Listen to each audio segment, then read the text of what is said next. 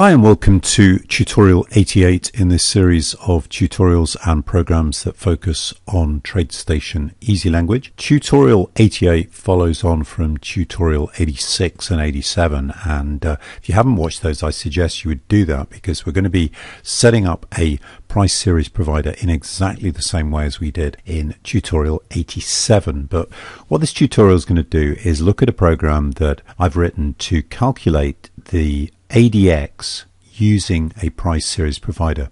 So what I've got here, if you can see the screen, is a 5-minute pound dollar, and underneath that I've got an ADX calculated using the 5-minute chart, but using a 30-minute price series provider. What I've also got on here is a data 2 of the half-hourly data, and I'm just plotting the ADX from that as well, just so that we can check the values are the same. And if we were to look at the values here, you'll see that this particular bar, the ADX PSP on the left, which is the one I'm calculating using the 30-minute PSP, is the same as the ADX, which I'm calculating using the half-hourly data. What I'm also doing is, historically, I'm plotting the ADX as red. Moving forward in real time, I'm plotting it as a different color, so we can just see how the all the bars that have been calculated while the thing has been applied to the chart. What I haven't done in this tutorial, if we go right back to the beginning of the chart, is the actual ADX has got some functionality to make the value converge quickly to what it should be, and you'll see here that right at the beginning of the chart, my ADX takes a little bit of time to converge to the value that it would be after a certain number of bars. But just to try and keep things a little bit more understandable, I've omitted some of that. So the first thing I'm going to do is have a look at the ADX itself and see how this thing calculates the ADX. So what I've done is, in my TradeStation development environment, I've opened up the ADX indicator, and you'll see that the ADX value is being calculated using a function called ADX. So what I'm going to do is right click on that, and I'm going to open this function, and if we look at the function, we'll see that the ADX itself is being returned from another function called dir movement. Again, if we right click on that, we can open that, and we can begin to see the calculation taking place. Now, as I mentioned previously, some of this stuff is to do with trying to get the values to converge more quickly to the value they would be if there was more data in effect.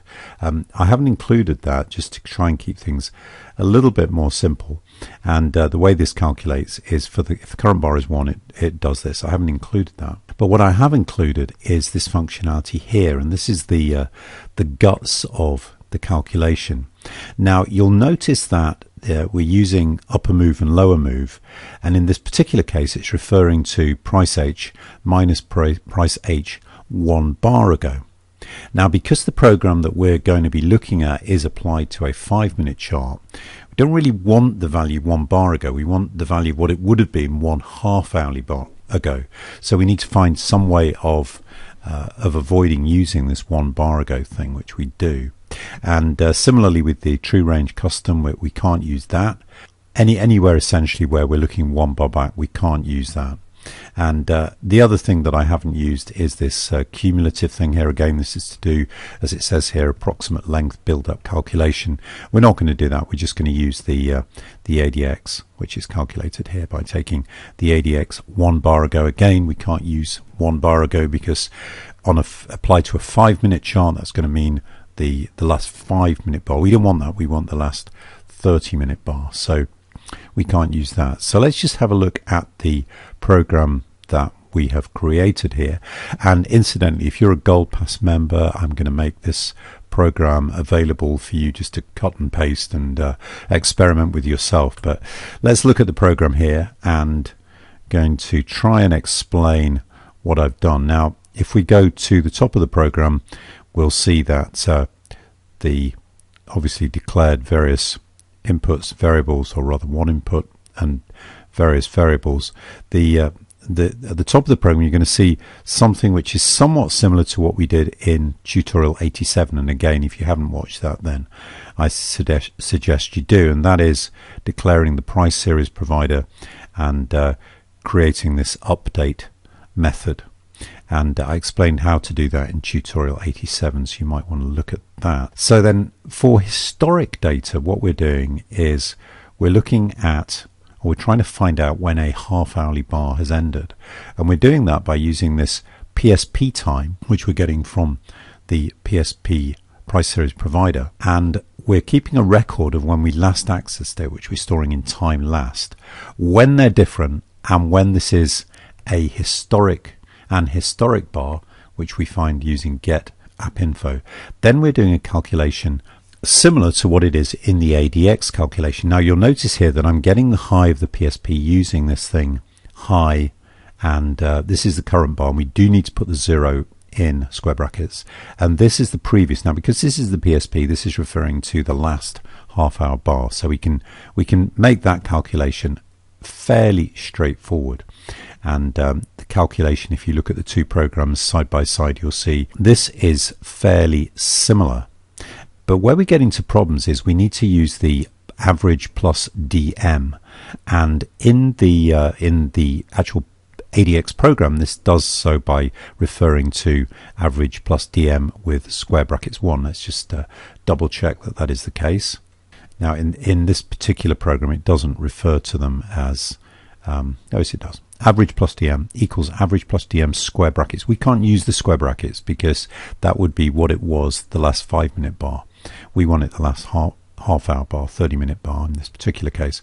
So what I've done is created another variable called prev av plus dm. And if we go down towards the bottom of the program, you'll see that what I do after we've done the calculation, I store prev avg plus dm is equal to average plus dm, and I do that similarly for average minus dm. I do it also for underscore volty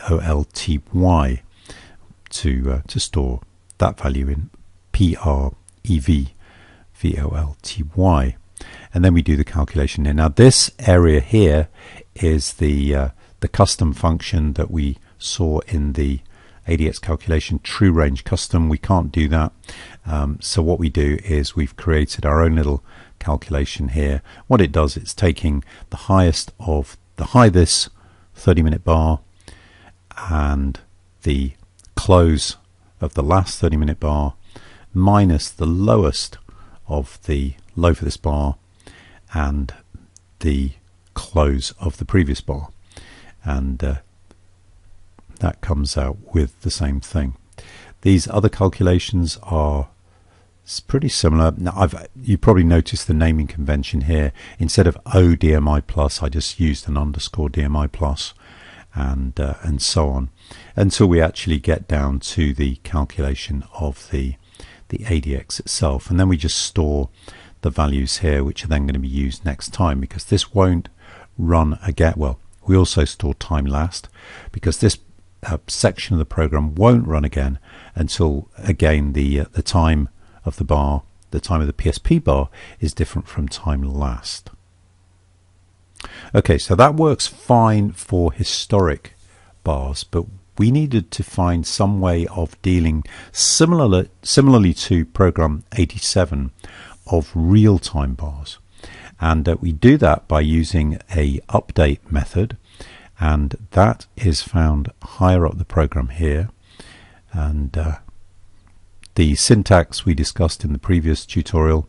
You can see that here. You don't need to concern yourself too much with this, because this is pretty standard. Just don't change it.